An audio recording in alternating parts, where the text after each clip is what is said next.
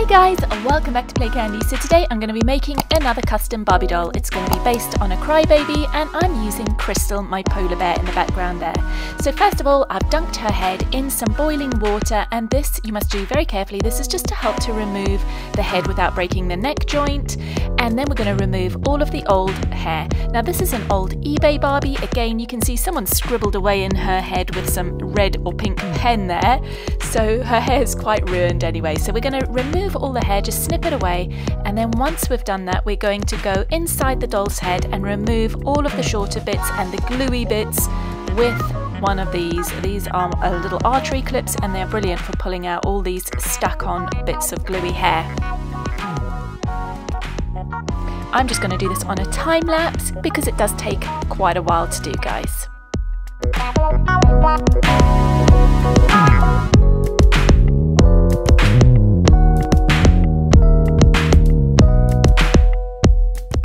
Okay guys, we're all done now, so now we're going to remove the sticky bits of gluey residue and paint from the head. We're going to use some nail polish remover to do this. Just be careful not to wipe it over the face if you don't want to remove any of the paint on the face, because it will remove the paint. Now that I'm done with that, I'm going to paint my Barbie's head, and I'm using this lovely shimmery blue paint because it matches the colour of the hair that I'm going to be rerouting my doll with. Okay guys, now that the paint has dried, we're going to start rooting the head. So I'm using my rooting tool, and I like to start at the corner of one of the temples, and then I work all the way around the back of the head using smaller pieces of hair for the smaller, finer plugs that go around the hairline. And then once we've worked our way around the whole hairline, I'll start to fill in the whole base of the head with bigger plugs of hair, and then finally at the end I will do the side parting.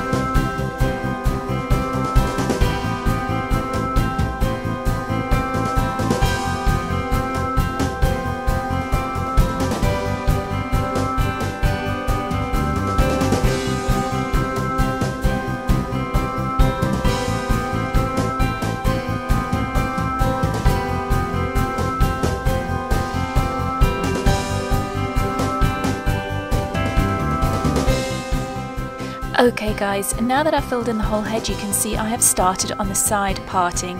So what you want to do is take a plug of hair going along first one direction, and then turn your doll around and go in through the same plug in the opposite direction, and this will give her a nice thick hairline with no gaps in it, like this. Her hair is big and bouncy now, and so I'm just going to settle it down in some boiling water. But I did make a bit of a mistake here. I've got to admit guys, I forgot to glue her hair in first.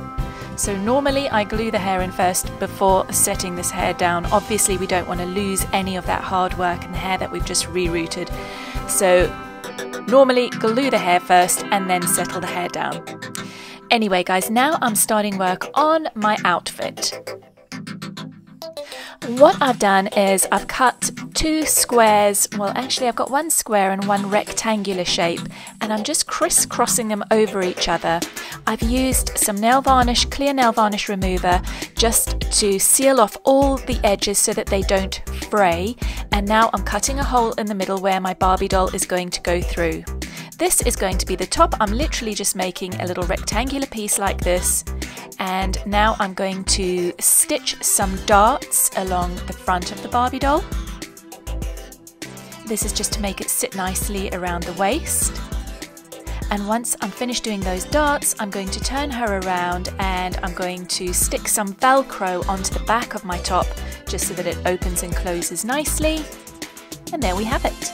Now I'm stitching on a lovely blue gem to match Kristal's blue colour, and I'm also adding this lovely shimmery blue ribbon around the waistline, and that's also just to cover my little frayed edge of material fabric around her waistline. And there we go. So she is looking really cute now. She's got this lovely handkerchief style skirt, which sits really nicely, and a matching top. We've used our ribbon and our bead to decorate, but now I'm going to get to work with her hair. So I'm going to quickly do her hair and then I will curl it up. So here we are, guys. I've just taken a section of hair from either side, twisted it round in a bun, and now I'm going to get to work curling the rest of my hair. So I've got my cut pieces of straw, I've got my Kirby grips, and I'm just going to use maybe about 4 or 5. I'm not sure yet. I don't want to make masses of curls, so we'll just see how many I need. I'm going to start twisting around my straw and I'll hold it in place with a Kirby grip. It is very slidey, this hair, very thick. You could always wet the hair down before you do this if it makes it a little bit easier. The hair won't be so fly away. I'm just going to secure the base of these in with maybe 2 Kirby grips, and now I'm going to time lapse the rest of the curls. Now that I'm done, I've only put 4 in. I'm going to dunk her head in some boiling water. Do it very carefully, guys, and this will just set the hair, perm the hair in effect, and keep the curls in place. So I haven't got a very big jug. I'm going to dunk the bottom of the hair first, and then I'll switch her around and dunk the top of her head afterwards. There we go. And now just soak off the excess water. Let's make sure not to ruin her nice new dress. And while all of that dries, I'm going to get to work painting her face. So I'm just using some of this paint because it's quite opaque, it's a bit see-through, and I'm just going over that dark blue eyeshadow with this brighter blue eyeshadow, and I'm going to use the same blue just to brighten up her eyes a little bit.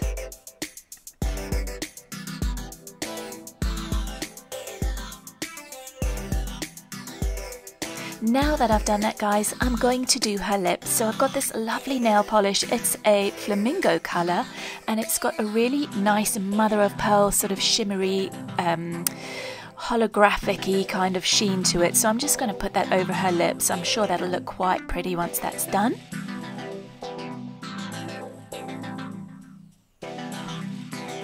And then after I have done this, I'm going to use my needle just because it's got a finer point on it, and I'm going to just brush in some dark brown hair strokes to her eyebrows just to make her eyebrows a little bit more realistic looking.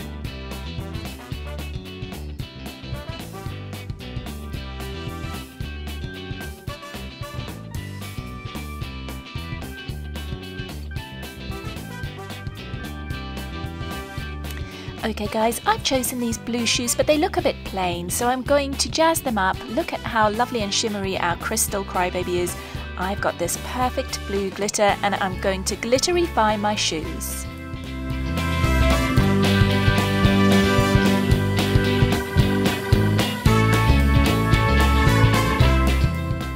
Okay guys, I'm going to let the shoes dry. I've given her some bright blue glittery nail polish, and now let's get to work and have a look at our hair. So these bits of hair on the end that haven't curled nicely, I'm just going to trim those up, trim them off with some scissors once I'm done, so don't worry about those.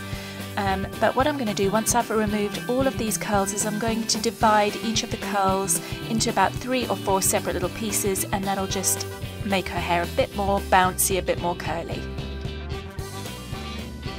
So there we are, our perm has set, so I'm just going to get to work separating each of the curls, like I say, into about 2 or 3 sections.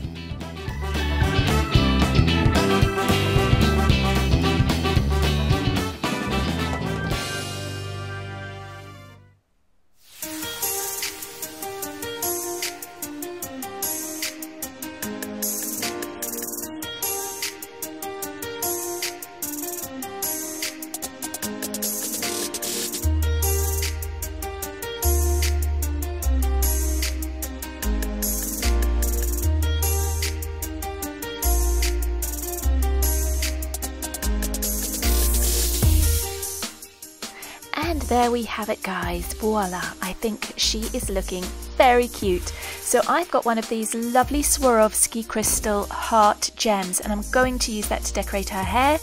I was going to stick it in place with some super glue, but actually for some reason the super glue didn't stick. so I ended up having to place it in with some hot glue, and that worked just fine. But this is where I'm going to put it, just in front of her little bun, and how sparkly and pretty does that look, guys? Perfect. Next up, I'm going to put our shoes on. They have dried nicely. Let's check them out. And look at them, guys. They are a perfect colour for our Kristal. And let's pop them on. Very nice. Okay guys, and this is my doll ready. I had the little sparkly jumper. This is just a Barbie doll jumper that I had, so she can accessorize her outfit with that if she wants to. But I kind of like her without it on. So I'm just going to take some pictures with and without it. And there she is.